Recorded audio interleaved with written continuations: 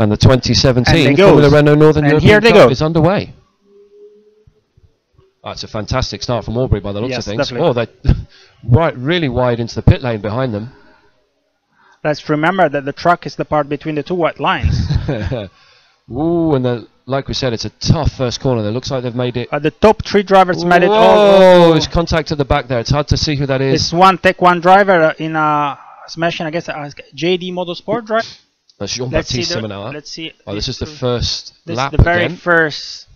I'm amazed that there was no contact at the first part of the chicane. No. And then here's the incident which did for Maxwell and Malaysia. We see here. Oh, it's just The orange and white is. It's the squeeze that happens in this turn quite often, yeah.